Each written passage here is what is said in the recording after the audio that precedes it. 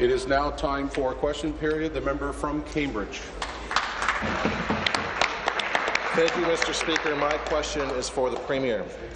In the Privacy Commissioner's report released this morning, the truth about the culture of the Liberal Party of Ontario was finally revealed. Our suspicions have finally been confirmed. Government business is no longer the business of the people, and it hasn't been since that party has been in power.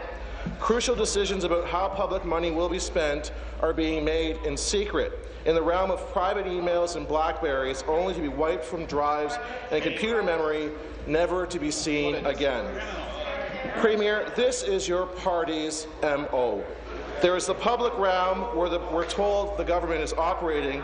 Then there's the secret world, the world hidden from the opposition, the media, and the public eye. The report is only the tip of the iceberg, Premier. People are breaking the law. Let the people pass judgment on your party's record, where billions are spent and no one is to blame.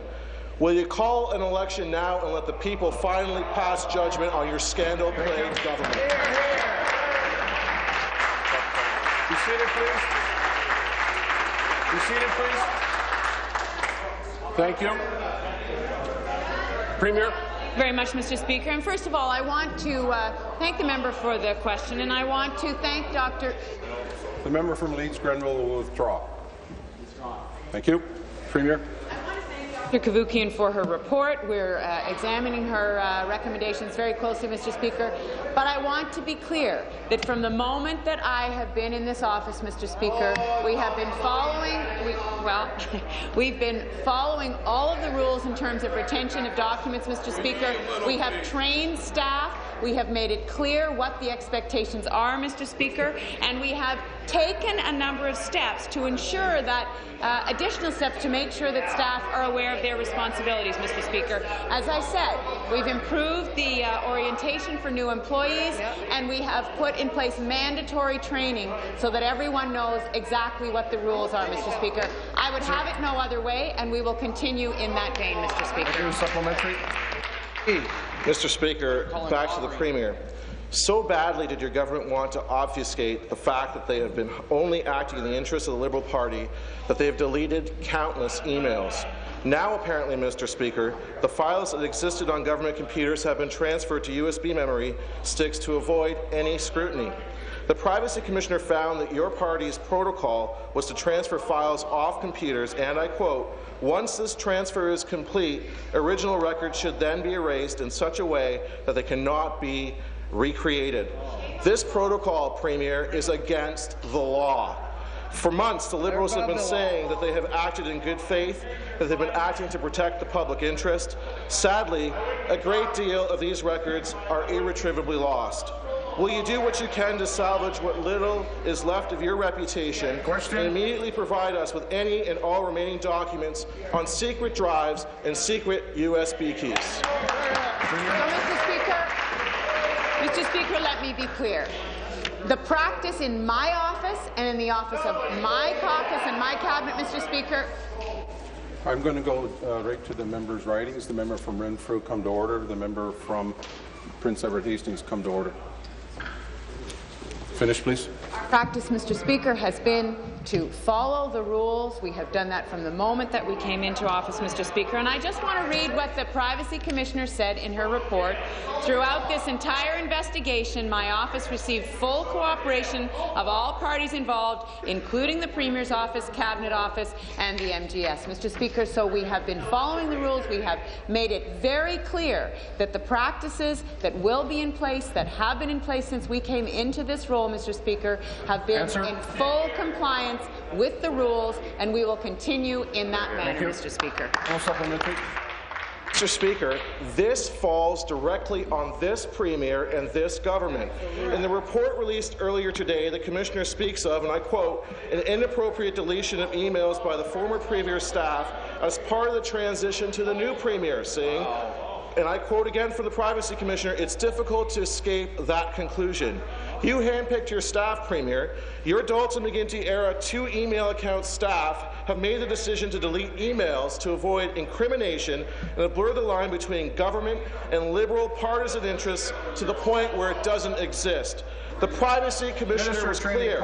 Your government broke the law, and the private Gmail accounts we uncovered last week further prove the point. So I ask again, will you hand over the USB keys, full of the information you tried to bury from Ontarians, or will this only end when the OPP break down the doors of the Premier's office and confiscate?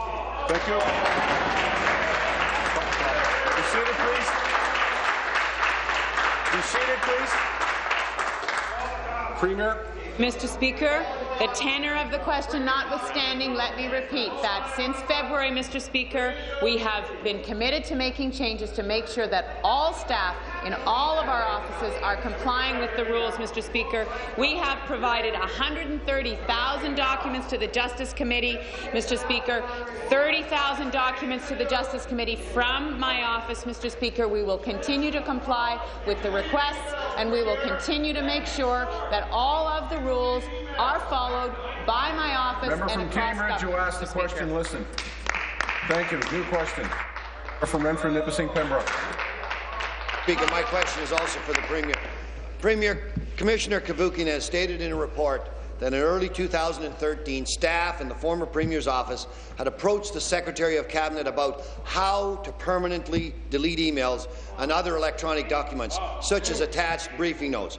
We also have found that members of your staff have been using private, non-FOIable email accounts to communicate regarding government business. Premier, the buck stops with you. People in your former Premier's office, people who have worked for you, people who work in this government, are breaking the law. It is not good enough to say it won't happen again. Who will be facing criminal charges and who will be resigning? Be seated, please. Be seated, please. Premier. Mr. Speaker, and I think I've addressed the issues around Dr. Kavoukian's report, and we'll continue to work with the Privacy Commissioner. And as I've said, we have taken extraordinary steps to make sure that all of our staff and that are following the rules. Mr. Speaker, in terms of the email, let me be very clear. Matters not related to government business should not be dealt with on government computers, Mr. Speaker. Government business is obviously susceptible to and subject to freedom of information, Mr. Speaker. What I have said in public is that where private emails might be used are in examples like in a period of transition there were many volunteers, Mr. Speaker, who were working on their private emails, new employees who might not have had a government account, certain transitory records, certain legislative deliberations, Mr. Speaker, and instances of political partisan activity that should not be using government accounts. But, Mr. Speaker, all of those rules will be followed. Thank you. Supplementary. Well, it's lovely for the Premier to quote the way it should work, but that's not the way it has worked with her government. People in the transition team from one Premier to another have broken the law. They use private emails to talk about government business. You've spoken so many hollow words about how you wanted this to be a transparent and open process, but your actions belie that promise. You have done everything you can to prevent us from getting to the bottom of this scandal. We know that your words are completely disingenuous. Will you now admit? It's not parliamentary. Withdraw, please. Withdraw. A judicial inquiry, Premier, is the only thing that will get to the bottom of your scandal. Will you now simply admit that your thirst to cling to power has corrupted you beyond repair? With your hands up!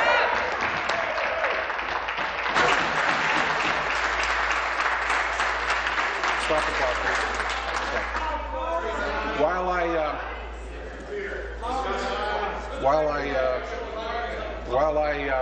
While I'm asking for attention, I'm not getting it.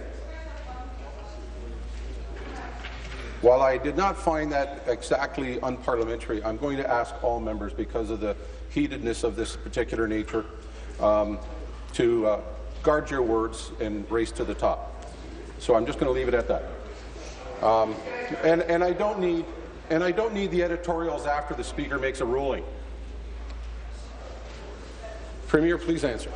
Thank you very much, Mr. Speaker. And I just want to address the personal motivation that the member opposite seems to be attacking. You know, my personal motivation for being in this place, Mr. Speaker, is to make sure that we deliver the services that are necessary in the lives of people in this province. I'm only here, Mr. Speaker, because I believe in publicly funded education. I believe in public health care. I believe in making sure that government delivers the services that people need.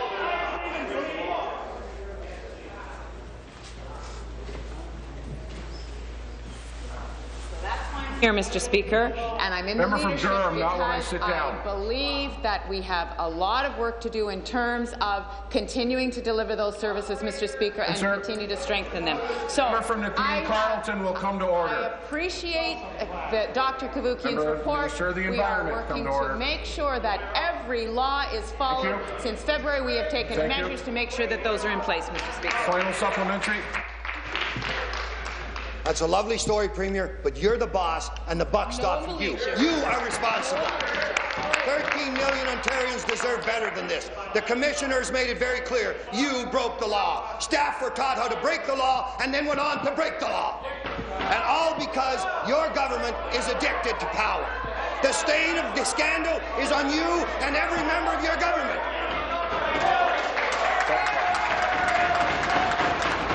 Order.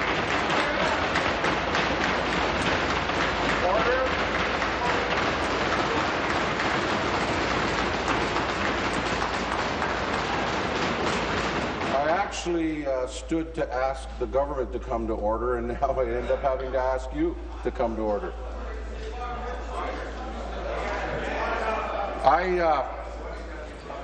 I'll wait.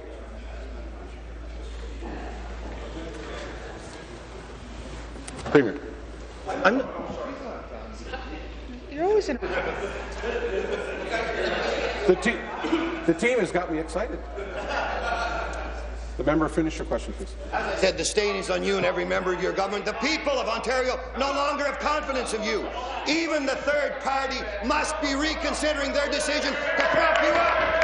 Will you simply admit that you are no longer fit to govern this province as you have lied to the people of Ontario?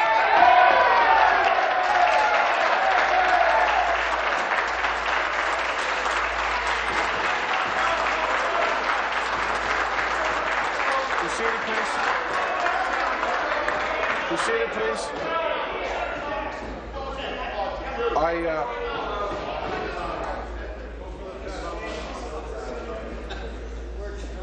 I know the member's ready. Withdraw, please. Withdraw. Premier. Thank you very much, Mr. Speaker. The Privacy Commissioner, Dr. Kavoukian, has given us some recommendations on practices that need to be changed, Mr. Speaker. When we came into office, when I took on this role, Mr. Speaker, we put in place rules, we made it clear, we put training in place to make it clear what the rules were and make sure that all staff followed those rules, Mr. Speaker. We will continue in that manner. I have done everything in my power since I came into this role to make sure that information that was asked for was provided, to open up a process to make sure that the questions could be asked and information could be received. We will continue in that manner, Mr. Speaker, and as I said, we are working with the Privacy Commissioner's office. She has appreciated how we have worked with her. We will continue to do that as we look at the recommendations, and I appreciate that she has made the recommendations, Mr. Speaker. Your question, here of the third party. Thank you, Speaker. My question is to the Premier, and I think it's a pretty obvious one. Does the Premier agree that it was wrong and likely illegal for senior Liberal political staff to actually destroy information about the gas plants? Premier. So, Mr. Speaker, I've been very clear what the practice is in my office, and I have been clear from the day that we came into office that all of the rules will be followed and the... As I turned my head to look, stop the clock, please. I heard somebody say something unparliamentary, and I would offer the member an opportunity to withdraw it, whoever that was, and if not, I'll be watching. Premier. So, Mr. Speaker, my...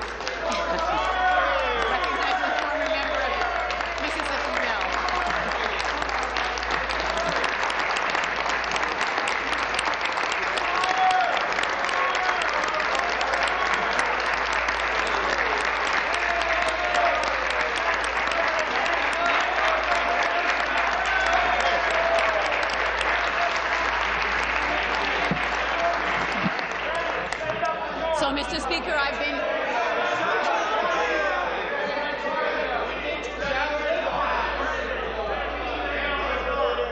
We found no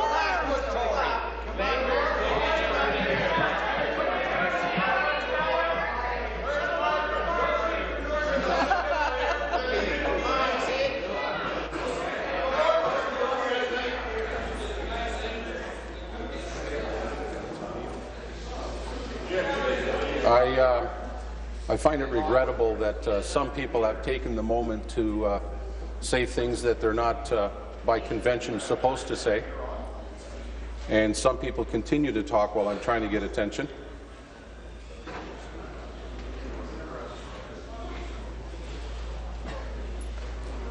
Okay. Wrap up, please. Very much, Mr. Speaker. So since February, we took steps to make sure that all political staff were aware of their responsibilities, of what the rules were, and that's why we put training in place. That's why we've changed the practices in the office, Mr. Thank you. Speaker. Supplementary. Information and Privacy Commissioner said that destroying information, quote, undermined key legislation as well as transparency and accountability. Will the Premier tell Ontarians what the government was trying to hide when senior Liberal political staff were destroying information, Speaker? Thank you very much, Mr. Speaker. And as I have said a number of times, we have provided all of the documents, Mr. Speaker, that we have been asked for. My office has provided 30,000 documents, 130,000 documents across government. So, Mr. Speaker, we are working to make sure that all of the information that's being asked for is provided. We are following the rules in the office. We have put training in place, Mr. Speaker, and we will work with the Privacy Commissioner as she has put forward some recommendations that we want to work on with her. Thank you very much, Mr. Speaker. Thank you. Final supplementary. Speaker, Ontario's Information and Privacy Commissioner said she has, quote, trouble accepting that deleting emails was simply part of a benign attempt to efficiently manage one's email accounts. She's raising serious questions, Speaker. Does the Premier really believe that when the Minister of Energy's Chief of Staff, the former Premier's Chief of Staff, his Principal Secretary, and his Energy Advisor were destroying all of these documents, that they were simply trying to keep their inboxes clean, Speaker? Thank you very much, Mr. Speaker. As I said, Dr. Kavoukian has raised some serious concerns. She's put recommendations forward. We have taken proactive steps since we've been here in February to make sure that all of the rules are being followed and information is available and is retained, and all of those protocols are in place, Mr. Speaker. We will continue to work with the Privacy Commissioner because I think the recommendations that she has put forward are very important, and they come out of legitimate concerns that she has raised. So we will continue to work with her. Thank you. New question. Question is for the Premier. Thank you. When the Premier took control of the Liberal Party in January, the cancelled private power deals and the impending hearings were one of the key challenges that were facing her party. And at the heart of that issue was whether documents were being hidden. Did the Premier ask any questions, Speaker, or raise any concerns at all? Excuse me. Seated, please. I'll hold the question. Stop the clock, please. The member from Bruce Grey Owen Sound will withdraw. Thank you. You put your question. You finished? Did the Premier ask any questions or raise any concerns at all about emails being deleted in the Premier's office? Mr. Speaker, let me remind the Leader of the Third Party of what happened in terms of the gas plant situation when the new Premier took over.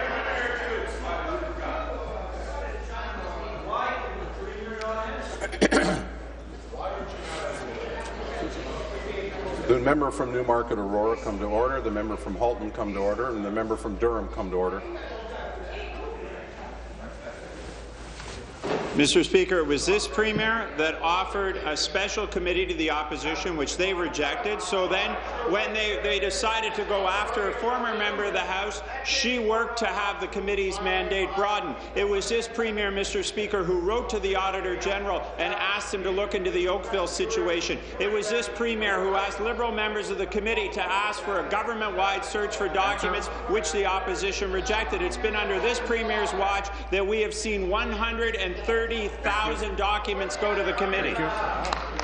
Supplementary. Ask asking questions about missing emails long before this Premier took control of the Liberal Party. There were serious questions about senior Liberal staff deleting emails and destroying information.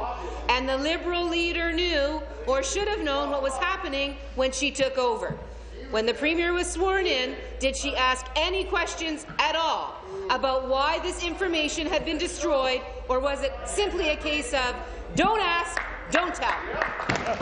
Mr. Speaker, there have been 130,000 documents that has been provided to the committee, including 30,000 from the Premier's office. In terms of the practices that are cited by the IPC in her report, the Premier has addressed that. She has talked about the measures this government has taken to make sure that we have tighter controls. She has also outlined, and Mr. Speaker, I can inform the House that in my capacity as Minister of Government Services, I have asked this morning for a meeting with the IPC so that I can sit down with her and we can work together to make sure that we can strengthen our safeguards to make sure that this situation does not happen again and that rules and regulations are followed.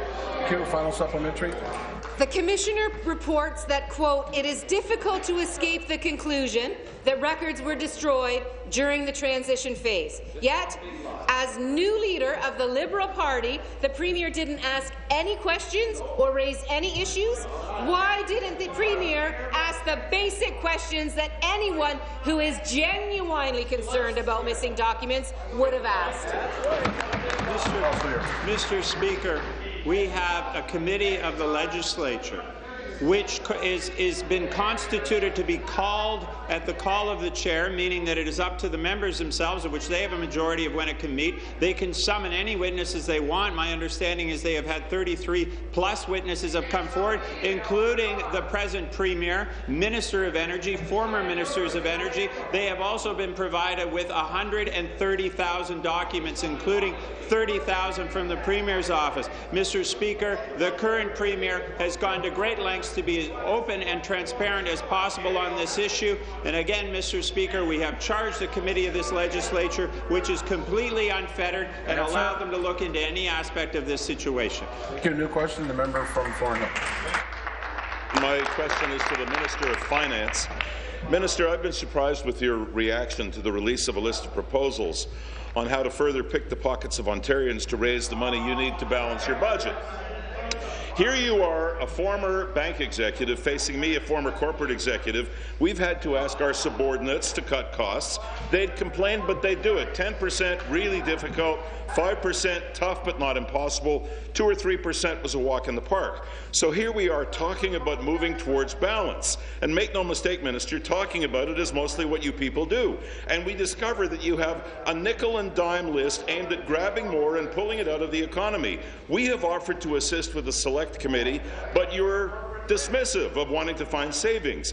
If you had a list of new revenue tools, there should be a companion list asking ministries where they could cut costs, like we both had to do in our private sector lives. Is there such a memorandum, Minister? Thank you, Minister of Finance.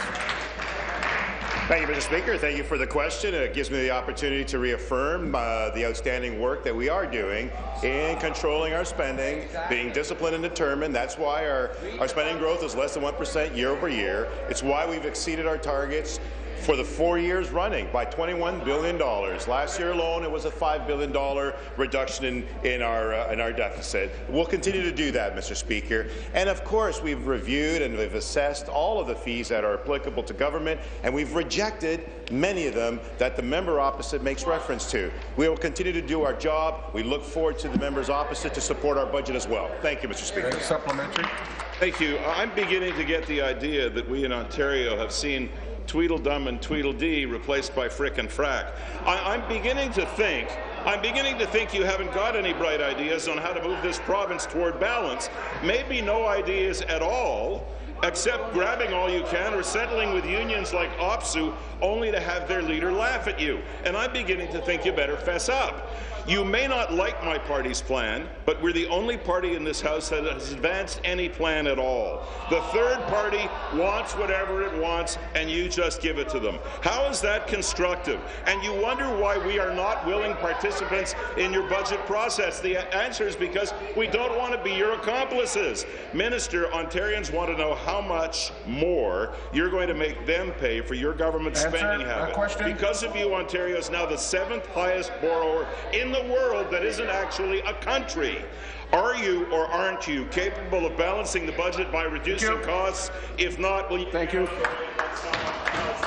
Minister of Finance. Stop the clock, please. Be seated, please. Be seated, please. Before I start the clock, I'm getting a little anxious with some of the armchair quarterbacks who all continually ask me to do somebody else's job. I will do my job. And what's frustrating is that for those individuals who try to watch the clock for me and tell me how to do that, my record is about 2 seconds off in question period, and I check every day. So for those that claim that people are getting way too much time, knock it off. And for those that have decided that they know how to do it better here, knock it off. Minister of Finance. Mr. Speaker, the member opposite just referenced his plan. His plan doesn't add up. It's fraught with mistakes. Even the mathematics of his plans are incorrect. And we've stated that and we've showed it to them. And now they have the audacity to suggest that they have a better plan. Well, I can assure the member opposite that during my discussions and deliberations with bondholders and rating agencies, they are very satisfied with what it is that we are doing. Ontario is being well received because of the strong economic fundamentals that we have, because of the plan that we have to balance, and the methodic way in which we're doing it. And the member opposite should know Ontario is the only province that has not only met those targets on an ongoing basis, we've exceeded them when the others have not. And we'll continue on this path of being disciplined in our spending, and we're going to do everything possible to increase our... New question, the member from Toronto Danforth. Thank you, Speaker. To the Premier. Long before the Premier was sworn in as Liberal leader, I raised serious questions about emails that seemed to be missing from the Premier's office. When the Premier became Liberal leader, did she raise any questions about what was missing and why? Thank you very much, Mr. Speaker. So I want to address this question, and it speaks to the issue that was raised by the leader as well. I have said repeatedly, Mr. Speaker, that as soon as I came into this office, we put in place protocols. I made sure that staff understood what the rules were, Mr. Speaker. I did ask questions about what protocols were being followed, Mr. Speaker, which is why there's extra training that has been done. When new staff come in, they know what the rules are, Mr. Speaker. We are following the rules. We have turned over information, 30,000 documents from our office, Mr. Speaker, and that has been all part of our commitment, my personal commitment to open up the process to make sure that all of the information that was being asked for was received by the people who were asking for it. Thank you. Supplementary. Premier, you still haven't answered that question.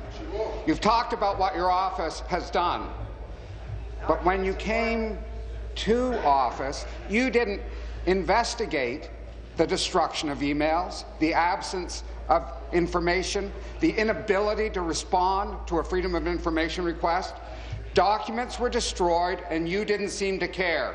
Why didn't you ask the basic questions that anyone concerned about the facts would have asked? Thank you very much, Mr. Speaker. I asked the questions about what our practice was going to be and how we were going to conduct our office, Mr. Speaker, and how we were going to open up the process. The Government House Leader has outlined what we did, Mr. Speaker, in terms of asking that there be a select committee put in place, which was rejected by the opposition, opening up the mandate of the Justice Committee, making sure that there was a forum for all of the questions to be asked and answered, Mr. Speaker. We have worked with the Privacy Commissioner. We will continue to work with her. We have asked the Auditor General to look at both situations. He has and is doing that, Mr. Speaker. We are doing everything in our power to comply with the rules, to make sure that information is provided, and to make sure that this is an open and transparent process going forward, Mr. Speaker. Thank you. New question, member from Ottawa Orleans. Thank you, Mr. Speaker. My question through you is for the Minister of Energy. Minister, Ontario is a leader in clean energy. Thanks to our government's investment, we've created 31,000 jobs and a resilient renewable energy sector across the province. I know we've also been listening to municipalities to hear their ideas to improve how we site renewable energy projects and how we can better engage local communities from the beginning. Speaker, through you to the Minister of Energy, could the Minister please update the House on the steps our government is taking to improve the siting and procurement of renewable energy projects across Ontario? Minister of Energy. Mr. Speaker, our government is solidly committed to investing in renewable energy. It creates good jobs, eliminates dirty coal-fired generation, and cleans up our air. And we have listened to communities and mayors. For large renewable projects, the Ontario Power Authority is creating a new bidding process where priority approval is given to projects that have prior municipal approval, making it extremely difficult for contracts to be awarded without an arrangement with the municipality. The new rules also empower and give to municipalities and other public entities extra power to engage as owners and partners in projects moving forward. We are providing funding to small and medium-sized municipalities to create municipal energy plans. And we're increasing property taxes on wind turbines to provide revenue to municipalities. Mr. Speaker. Thank you. Supplementary. Well, thank you, Speaker, and thank you to the Minister of Energy for that update. I know my constituents will be pleased to hear our government remains committed to investing in clean, renewable energy. Our investments have helped build enough clean energy to power 900,000 homes. As we move forward, these changes will help strengthen our green energy economy by bringing stability and predictability to the system, providing communities with increased local control over the planning and siting of renewable energy projects is a responsible thing to do. It will not only ensure communities have a voice, but will make sure all areas benefit from continued development. Speaker, I know that there have been specific concerns in many of Ontario's rural areas regarding renewable energy. Could the Minister please update this House on what our government is doing to address the concerns of Ontario? Thank you. Minister. Minister of Rural Affairs. Speaker. Minister of Rural Affairs, please. Thank you very much, Mr. Speaker, and thank you to the member from Prince Edward Hastings come to order. Our government has proposed new rules for setting renewable energy projects that respect rural communities and give them a stronger voice. Member from Huron we Bruce instruct come the to right order. balance to provide what residents deserve, what municipalities want, and what the industry needs to grow to create jobs. But don't take my word for it. Here's some of our fine rural mayors and what they're saying. Quote, "It's good news for municipalities. Kingsville Mayor Nelson Santos. Absolutely, it's a step forward. Leamington Mayor John Patterson. I will continue to work with rural communities across Ontario and my colleagues here at Queen's Park to identify opportunities to further strengthen rural Ontario. Because, Mr. Speaker, when rural Ontario succeeds, all Ontario is stronger, Mr. Speaker. Question? Member from Whitby, Oshawa. Thank you, Mr. Speaker. My question is to the Minister of Citizenship and Immigration. Minister, Ontario already has the highest processing fees in all of Canada for employers who want to hire skilled immigrants through the provincial nominee program. Yet, according to your Treasury Board document, you want to increase these fees by yet another $500. Minister, will you ensure that Ontario businesses, many of which are already facing significant obstacles to growth, will not be faced with another $500 fee hike? Thank you, Mr. Speaker. I'd like to thank the member for the question. As the member knows, immigration is a shared responsibility between the provincial government and the federal government. And the temporary foreign worker agreement is an agreement between the federal government, provincial government. To date, Mr. Speaker, we've only had 30 people last year who have gone through the temporary foreign worker application process here in our province through our government. And we have this mechanism there to allow for organizations that work with agriculture, that work to fill specific needs, to fill in those gaps that are necessary to make sure that Ontario is successful. This is a proposal that is currently in the process, and it hasn't been approved, and it's something we're exploring. But we need to make sure that at the end of the day, that Ontario is set up for success, and temporary foreign workers through the PNP program is a mechanism we'll use. Well, As the minister will know, the fees associated with the PNP program are entirely provincial, and let's go over some of the fees applicable in other jurisdictions. Currently, in order to process a skilled worker in BC, they charge $550, New Brunswick $250, Newfoundland $150, Prince Edward Island $150. Alberta, who's also facing skilled labour charges, but through the PNP have seen their immigration rates doubled, does not charge a fee for this service. But what does Ontario do, Mr. Speaker? Charges $2,000 already. Minister, how can you possibly expect Ontario's businesses to compete with the rest of Canada when your government's current processing fee is about 4 times higher than its nearest competitor? What are you going to do? Thank you, Mr. Speaker. We want to make sure that Ontario is set up for success. If we compare our PNP programs, we compare our provincial nominee programs to other Member from Halton, come to order. Thank you. Answer, please. Thank you, Mr. Speaker. If we compare our PNP program in Ontario to other provinces, we know that Alberta and Manitoba have 5,000 each. In Ontario, we're at 1,300. We need to make sure that we get to that 5,000 mark so we can attract the best and brightest people here to our province so we can continue to be successful. This is a proposal that we're moving forward, that we want to move forward on. It's something that we believe is right for the province. And, Mr. Speaker, I just want to remind the member opposite that this is a cost recovery program. 98% of the actual cost of this proposal is cost recovery.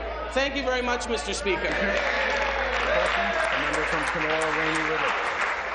Thank you, Speaker. To the Minister of Infrastructure. Last week, I asked the Minister of Infrastructure about his department's decision to more than double the rent paid by the Mary Berglund Community Health Centre in Ignace. In response, he stated that they were paying $5 a square foot for basic rent.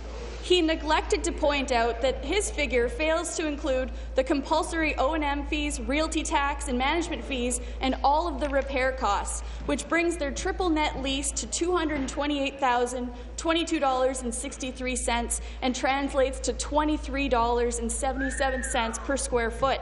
But the minister should know this because he has access to the same information. My question is simple. Is the minister prepared to make this situation right instead of continuing to deny the facts? Minister of Transportation and Infrastructure. Thank you very much, Mr. Speaker. I don't think we disagree. The base rent is $5. It was $3.50. Every other health centre, the ones in my constituency, pay base rents much higher than $5, $12, $20, $25, plus have to pay on top of that. I have said many times to the member that we are trying to work with them, and there has been a significant communication between my office and Mary Berglund to try and sort through how we can do that. Obviously, $3.50, which was the base rent, is before it was raised to $5 is a relatively modest rent. I appreciate the challenges that the health centre is facing. We are working with the Ministry of Health right now, who have correspondingly increased their grants to do that, to try and figure out a way in which, either by looking at the amount of space or the storage space, to find a solution to it. But they are not paying inordinately higher rents compared to other health centres. Thank you. Parliamentary. CHC has been trying to resolve this issue for 3 years. Whenever the issue is raised in question period or through letters to ministry officials, the response from the government is never grounded in accurate information or correct figures. This rent is so unaffordable that already they've been forced to lay off staff, and the executive director has voluntarily given herself a pay cut to help pay the bills. Wow. The executive director is so desperate to resolve the situation and protect the viability of her CHC that she has travelled to Queen's Park today, and she's sitting with a board member in the gallery. Will the Ministers of Infrastructure and Health and Long-Term Care meet with the Executive Director today, after question period, to finally resolve this issue?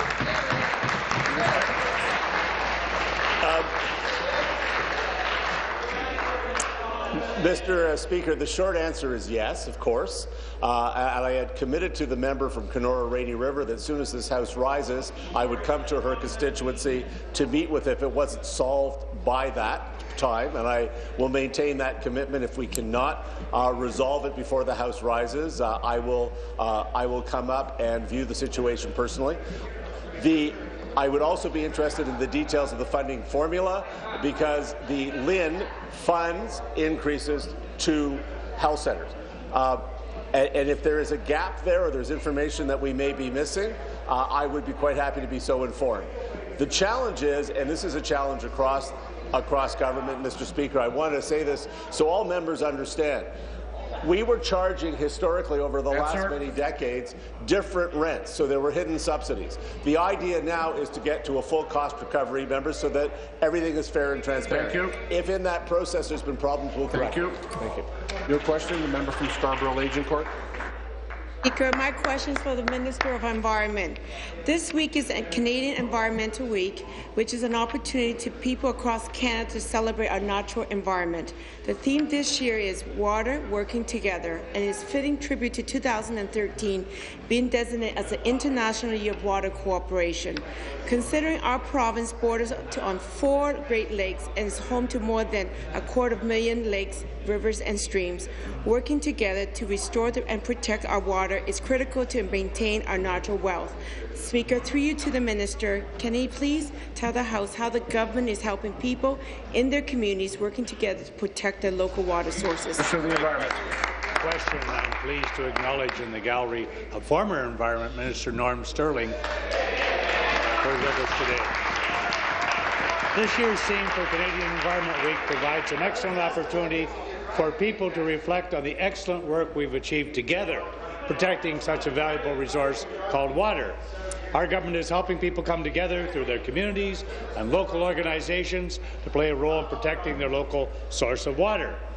Our Great Lakes Guardian Community Fund supports local cooperative activities that aim to restore and safeguard areas across the Great Lakes and the St. Lawrence River Basin. The Lake Partner Program is a volunteer-based water quality monitoring program which helps us monitor more than 600 inland lakes. Wow. And the Showcasing Water Innovation Program fosters innovation by funding partners across the province who are finding innovative and cost-effective solutions for managing drinking water systems, wastewater and stormwater systems. This is people working together for the environment. Thank you. Supplementary. Thank you, Speaker. I'd like to thank the Minister for providing the House with details about the various great programs and invaluable volunteer efforts people undertaking across the province, cooperating and working together to protect our water. I'm also pleased to see our government taking continued action to foster community cooperation and facilitate the type of collaboration that is required to restore our fresh water back to environmental health. Speaker, through you to the Minister, can he please elaborate on future initiatives our government will be undertaking to support local efforts to protect Ontario's fresh water sources? Thank you. Minister. Yes. Again, I'd like to thank the member for the question. The 2013 Ontario budget is building upon the successful leadership role that communities have taken in protecting local drinking water sources across Ontario.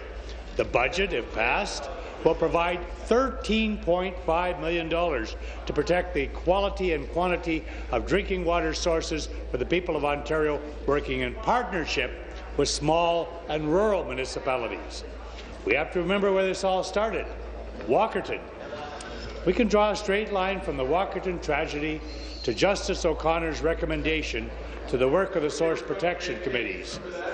Our government has already invested $200 million in the local development of the source water protection plans. And we look forward with anticipation to continuing to support our small and rural municipalities with the support of my opposition colleagues in passing the budget. Thank you. New question, the member from Nepean Carleton. Thank you very much. My question is to the Premier. All throughout this gas plant scandal, you have maintained that this is a problem. You're going to want to hear this. That you have maintained that this is all Dalton McGuinty's fault. Your House Leader today issued a statement saying since February you have put new rules in place. Speaker, our party has emails from Monique Smith, the Premier's head of transition, and a senior advisor in the Premier's office and a former MPP of this Assembly. In this email, she's discussing government business about privileged gas plant documents and questioning the Speaker's ruling into the contempt of Parliament. I'll provide those to you, Speaker. Do you know the date of those emails, Speaker? From Monique Smith on March 6, 2013. Speaker, the Premier's most senior transition advisor is now clearly implicated in the gas plant scandal. Will you fire Monique Smith today, and will you call the OPP in to investigate? Thank you. Premier. Thank you very much, Mr. Speaker.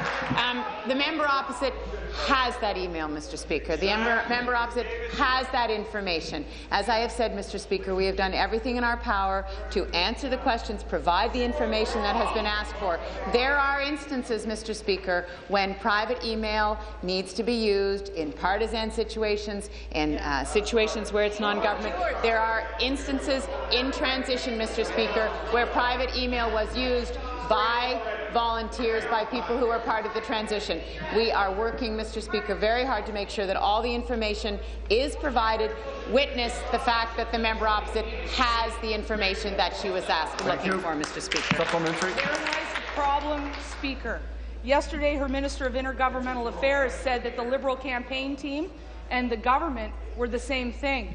That's a type of arrogance and hypocrisy that is astounding to the people who I represent. Now, I have another email, Speaker, and it is from the Premier herself, this one on February 10th, 2013. It's from Monique Smith, who is using her Premier's office email account, which meant if she had one on February 10th, 2013, she certainly had one on March 6th, when she was conducting her government business on her Gmail account. What's curious about Monique Smith's February 10th, 2013 email is that this one is sent to KathleenOWynn@gmail.com. Premier, that's your email. It's your personal email used in this gas plant cover-up. Can you tell me what other government business you're doing on your private Gmail account in order to skirt from it?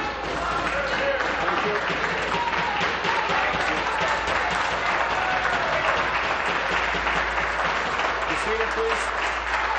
Be seated, please. Premier. Thank you very much, Mr. Speaker. As I have said, the member opposite has that information. The member opposite has the email and has the contents of the email, Mr. Speaker. What I will do and have done, Mr. Speaker, is make sure that when there are questions where there is relevant information, that we provide that information, we provide the answers, which is why the member opposite has the email in question, Mr. Speaker. Thank you. Your question? And the third party. Thank you, Speaker. My question is for the Minister of Health. Families with loved ones in long-term care homes expect these homes to be safe, Speaker. Yesterday, the minister said that all of these homes receive annual inspections, but she neglected to mention that these are related to complaints and critical incidents. In communities like Windsor, 90% of long-term care homes have never received a full inspection as required by this government's own rules, Speaker.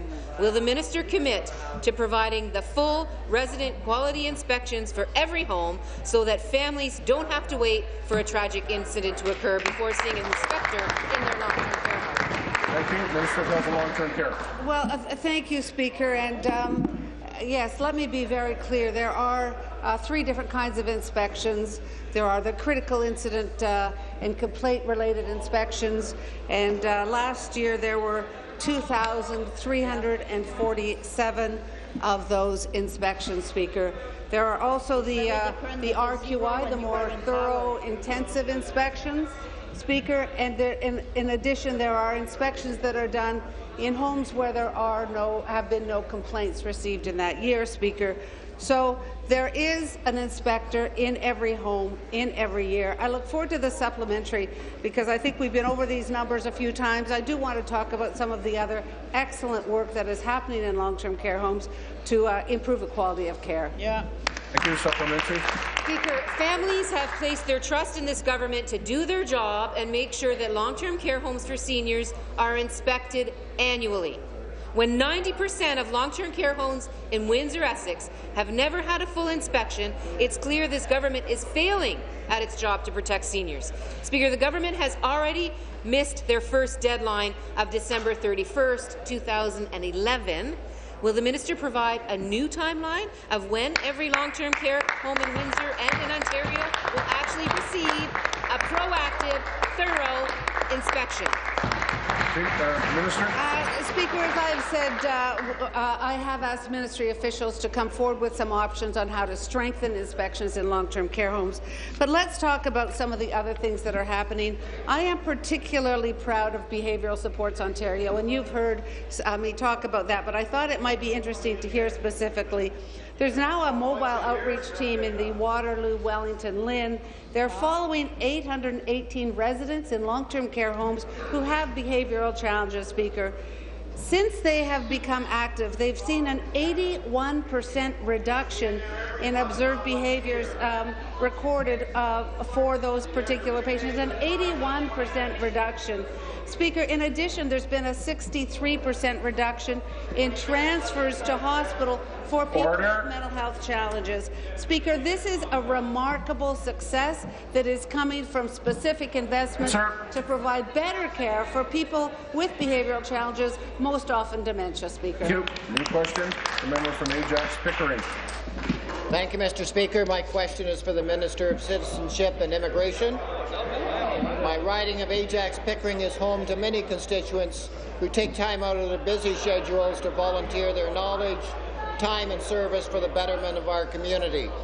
Mr. Speaker, Ontario can even boost a slightly higher volunteer rate than Canada as a whole. At an individual level, volunteer engagement enriches, empowers and builds a sense of belonging to my community. At the community level, volunteer engagement promotes inclusion and unity. Mr. Speaker, through you to the Minister, how is the Minister of Citizenship and Immigration recognizing these tremendous individuals and organizations? Thank you. Thank you, Mr. Speaker. I'd like to thank the honourable member for his question. Each year, Ontario benefits from the work of more than 6 million volunteers. These volunteers collectively contribute more than 860 million hours annually. And our province has a long and proud tradition of volunteerism. This spring, I was privileged to attend the June Callwood Outstanding Achievement Awards for volunteerism. Throughout her life, the late Miss Callwood was a tireless champion for the most vulnerable people in our society. She was a fearless activist, advocate, and writer whose immeasurable accomplishments strengthened the social fabric of every community that she touched. Through her passion to serve the most disadvantaged people in our province, she helped convince others to take care of one another. As such, she's forged a long-lasting legacy here in Ontario. Named in her honour, this award recognizes individuals who donate their knowledge, their energy, their spirit, and most importantly, their time to make their communities a better place to live. Mr. Speaker, these volunteers remind me of what it means to be a great citizen here in our great province. I was honoured to present this award. Supplementary. Thank you, Minister. It's great to hear one of the examples of our government recognizing Ontario's outstanding volunteers.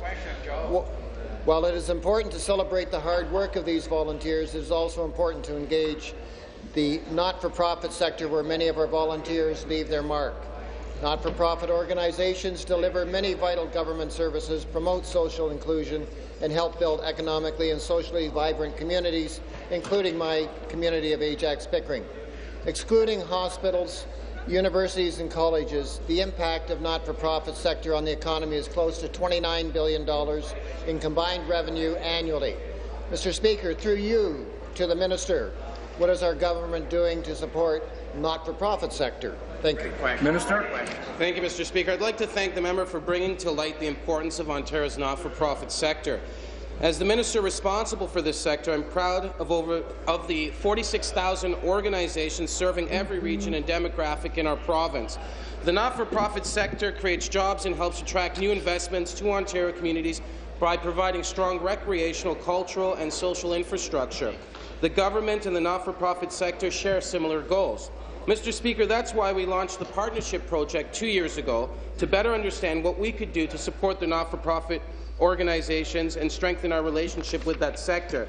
To this end, we've developed a number of initiatives. For example, Mr. Speaker, through our partnership grant program, we're investing $7.3 million over 3 years to help 27 organizations find ways to operate more efficiently, extend their reach, and promote volunteerism. This government will continue to recognize the valuable contributions of thousands of organizations that make up the Ontario not-for-profit sector and will strengthen our relationship Here, here. Your question, the member from Kitchener-Conestoga. Thank you, Speaker. My question's to the Premier. Premier, in April you joined a long list of senior Liberals who've gone out on a limb to defend the eco-tax scheme cooked up by your government 5 years ago. Despite the PC Party's repeated calls for these needless taxes to be scrapped, you told Ontarians that eco-taxes were, quote, just the cost of dealing with waste. Premier, your position is unacceptable. Consumers shouldn't be billed $200 million a year to fund Liberal recycling cartels. Now that you're forcing the Environment Minister to table a recycling bill tomorrow to make up for 5 years of Liberal failure on the environment, can you assure Ontarians that your government will meet the PC Party's demand to scrap eco-taxes, which were created by the godfather of this tax scheme, Dalton McGuinty? Premier, Minister of the Environment. Well, one almost doesn't know how to answer that particular question other than to say if there were a paternity suit that would be launched on this issue, it would go to the Progressive Conservative Party that brought in the bill in the year 2002, which has caused so much problems, which allowed the establishment of what we would describe as cartels. I cannot believe that you can be asking a question of this kind when the real godfather of eco-fees is your leader, the member for Niagara West Glanbrook, who, when he was Minister of Consumer and Commercial Relations, as I think it was called then, and criticized, by the way, by the former member for Owen Sound very severely, did nothing about eco-fees or the possibility of preventing them. Our government is the government that's going to tackle this issue and ensure that it is simply a cost of doing business and not an additional fee. Speaker, it's quite humorous to hear the Environment Minister blame a 10-year-old piece of legislation when Ontario's current problems all stem from the decisions made by your government. We all know Liberal regulations cooked up by Ontario's godfather of eco-taxes, the former Premier, forces consumers to pick up the tab for recycling tires, electronics, paint cans and batteries, after being surprised by these additional charges at the cash register. It is this system that's created the mess that we're in today. So, Premier, when the Environment Minister tables his recycling bill tomorrow, can we expect to see a commitment to undo 5 years of Liberal damage that has cost Ontario consumers hundreds of millions of dollars and left the province's recycling rate parked at just 23%? Minister of the Environment. I have consulted widely with a number of groups and organizations and individuals on legislation that could be brought forward in the House at a future date, bringing forward a new bill to replace the flawed bill that was passed by the Conservative government when it was in majority. And almost to a person, they have indicated the real problem that exists is the original bill. And all of the problems that have arisen from that, they have made recommendations to me. I happen to believe, for instance, the Ontario Waste Management Association and others have some great ideas that I want to see incorporated in any legislation that might be introduced in this House. And the last thing I want to do is wonder if the former Minister of the Environment's scars on his back have healed. Answer. Your question, the member from Nickel Belt. Merci, Monsieur le Président. Thank you, Mr. Speaker. My question is for the Minister of Health and Long-Term Care. From Baxter, the company that makes intravenous cancer drugs for Ontario Hospital for 27 years, prior to Marchese being awarded the contract that led to the diluted chemo drug tragedy. Baxter told us that it would have been impossible for them to prepare those chemotherapy drugs at the Marchese's bidding price. My question is simple. Is the minister certain that the lower price wasn't the main deciding factor for Medbuy when they awarded the contract to Marchese? Minister of Health and Long-Term Care. Well, thank you, Speaker, and I'm very pleased to see that the committee is doing a very thorough job when it comes to investigating this situation. I think it's important, Speaker, that we let Dr. Jake Thiessen, who is doing a review of the cancer drug safety system in Ontario, that we let him do his work. He will be coming forward with recommendations. We have moved forward on some initial initiatives to improve oversight, Speaker, but I do think it's very important that we let Jake Thiessen do his report, that we let the committee do their work, and that we review the entire knowledge that is gained through this process. Here. Supplementary. Thank you, Mr. Speaker. Well, the committee is doing their work, and it is becoming more and more obvious that what the committee has been told about price being a minor factor in the decision-making is actually not the case. After weeks of hearing, it is clear that the contract was awarded without any certainty of process, communication, or clarity, for that matter. What we do know is that Medbuy needs to find savings to justify its existence. That's why they exist. Marchese's price was less, and this seems to have carried the most weight in the decision that was made.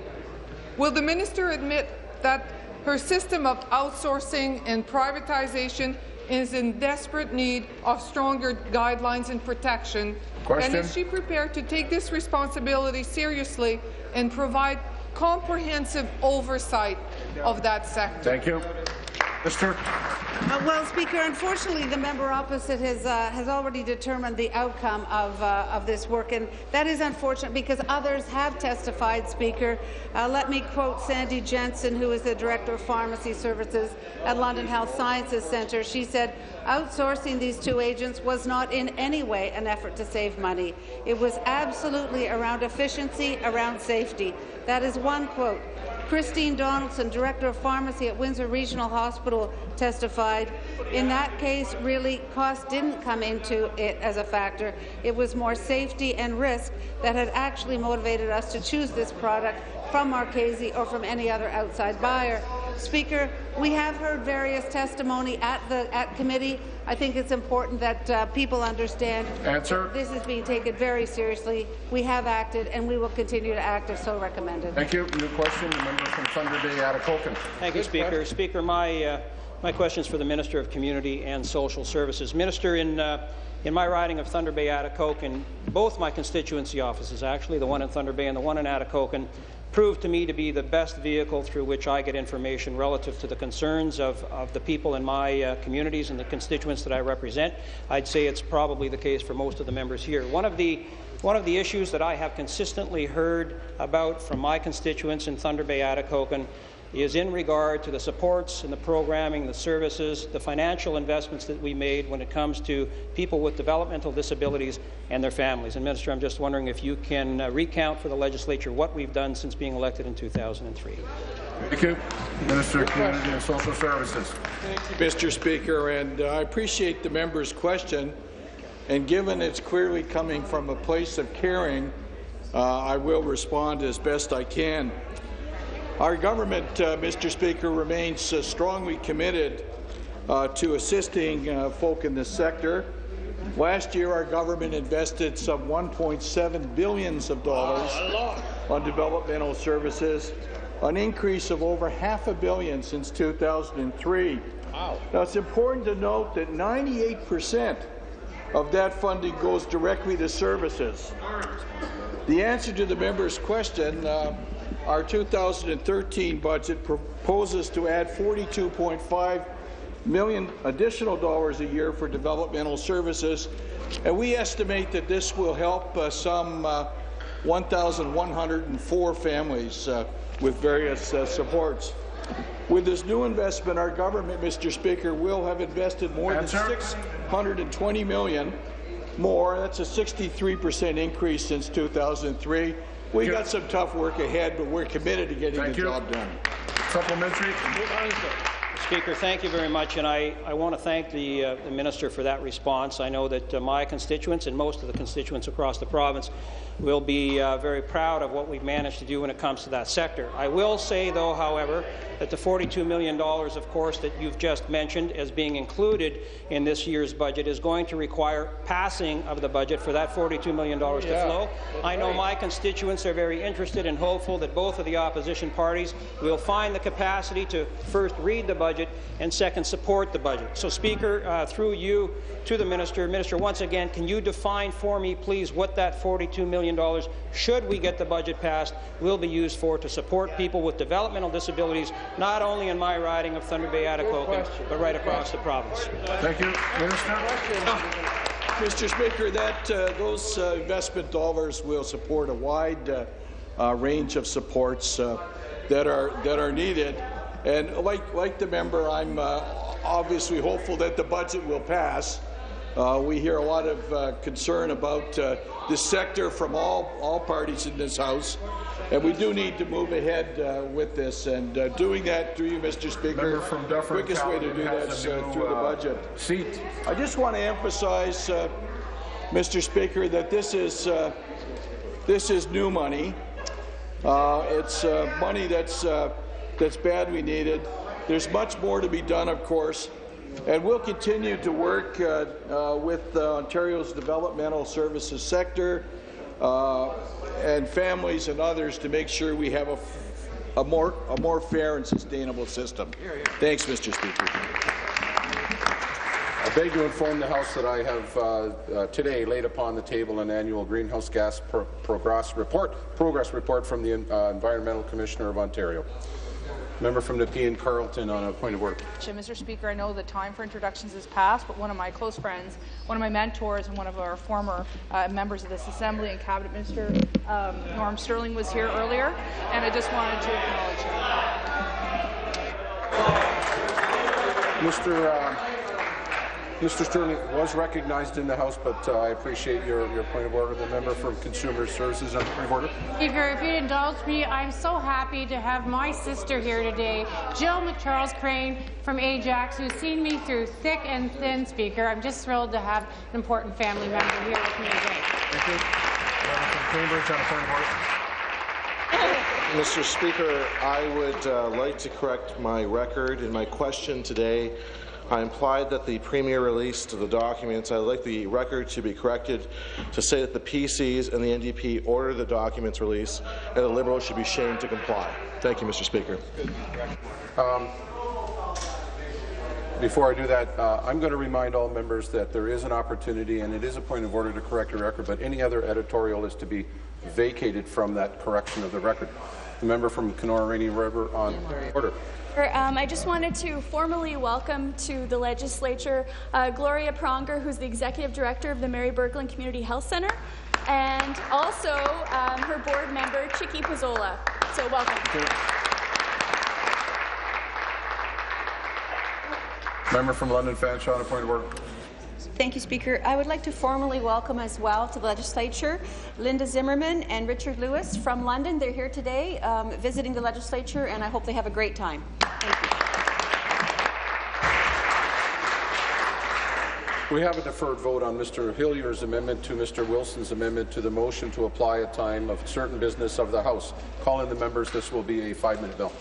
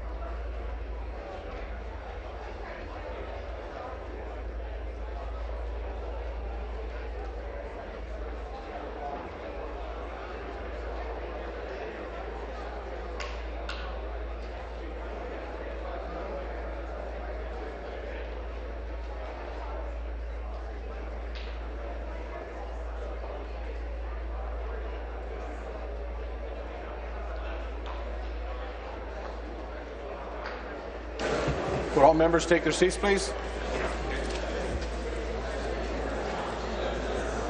Members, take their seats, please.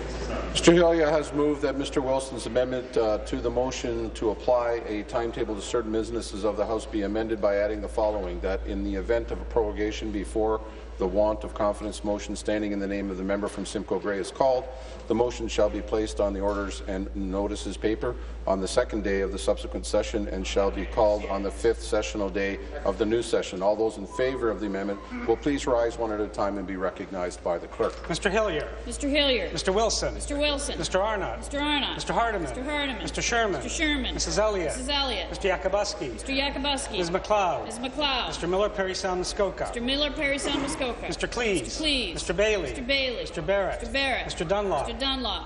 Ms. Jones. Ms. Jones. Mrs. Monroe. Mrs. Monroe. Mr. Chudley. Mr. Chudley. Mr. Clark. Mr. Clark. Mr. O'Toole. Mr. O'Toole. Mr. Willett. Mr. Willett. Mr. Smith. Mr. Smith. Mr. Harris. Mr. Harris. Ms. Thompson. Ms. Thompson. Mr. Fideli. Mr. Yurick. Mr. Yurick. Ms. Scott. Ms. Scott. Mrs. McKenna. Mrs. McKenna. Mr. McNaughton. Mr. McNaughton. Mr. Leone. Mr. Leone. Mr. McDonnell. Mr. McDonnell. Mr. Pettipies. Mr. Pettipies. Mr. Milligan. Mr. Milligan. Mr. Walker. Mr. Walker. Mr. Jackson. Mr. Jackson. Mr. McLaren. Mr. McLaren. Mr. Nichols. Mr. Nichols. All those opposed to the amendment will please rise one at a time and be recognized by the clerk. Mr. Malloy. Mr. Malloy. Mr. Bradley. Mr. Bradley. Mr. Garrettson. Mr. Garrettson. Mrs. Jeffrey. Mrs. Jeffrey. Mr. Sousa. Mr. Sousa. Ms. Wynne. Ms. Wynne. Ms. Matthews. Ms. Matthews. Madame Mayor. Madame Mayor. Ms. Sandals. Ms. Sandals. Mr. Hoskins. Mr. Hoskins. Ms. McCharles. Ms. McCharles. Mr. Quinter. Mr. Quinter. Mr. Bartolucci. Mr. Bartolucci. Mr. Berardinetti. Mr. Berardinetti. Mr. Crater. Mr. Crater. Mr. Cole. Mr. Cole. Mr. Duguid. Mr. Duguid. Mr. McMeekin. Mr. McMeekin. Mr. Chan. Mr. Chan. Ms. Peruzza. Ms. Peruzza. Mr. Murray. Mr. Murray. Mr. Shirelli. Mr. Shirelli. Ms. Broughton. Ms. Broughton. Mrs. Cansfield. Mrs. Cansfield. Mr. Balkison. Mr. Balkison. Mr. Quadri. Mr. Quadri. Mr. McNeely. Mr. McNeely. Mr. Moridi. Mr. Moridi. Mr. Orzetti. Mr. Orzetti. Mr. Coteau. Mr. Coteau. Mr. Sergio. Mr. Sergio. Mr. Nakvi. Mr. Nakvi. Mr. Leal. Mr. Leal. Mr. Zimmer. Mr. Zimmer. Mr. Morrow. Mr. Morrow. Mr. Flynn. Mr. Flynn. Mr. Dillon. Mr. Dillon. Mr. Delaney. Mr. Delaney. Mr. Del Duca. Mr. Del Duca. Ms. Wong. Ms. Wong. Ms. Domerla. Ms. Domerla. Mr. Crack. Mr. Crack. Ms. Mangat. Ms. Mangat. Ms. Jassic. Ms. Jassic. Mr. Dixon. Mr. Dixon. Ms. Albanese. Ms. Albanese. Mr. Bisson. Mr. Bisson. Ms. Horvath. Ms. Horvath. Ms. DeNovo. Ms. DeNovo. Mr. Marchese. Mr. Marchese. Madame Jelena. Madame Jelena. Mr. Prue. Mr. Prue. Ms. Taylor. Ms. Taylor. Mr. Nadishak. Mr. Nadishak. Mr. Tabbins. Mr. Tabbins. Mr. Singh. Mr. Singh. Mr. Miller Hamilton East Stony Creek. Mr. Miller Hamilton East Stony Creek. Ms. Forster. Ms. Forster. Ms. Campbell. Ms. Campbell. Mr. Vantoff. Mr. Vantoff. Mr. Shine. Mr. Shine. Ms. Armstrong. Ms. Armstrong. Mr. Mantha. Mr. Mantha. Ms. Fife. Ms. Fife.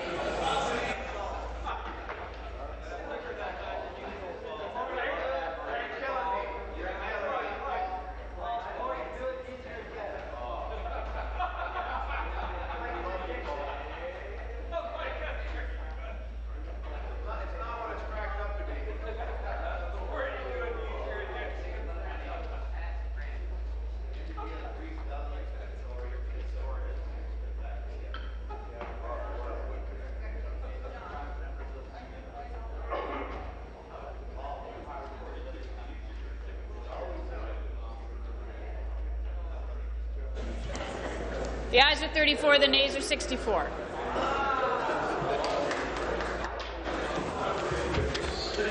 The ayes being 34 and the nays being 64, I declare the motion lost. There are no further deferred votes. This House stands recessed until 3 p.m. this afternoon.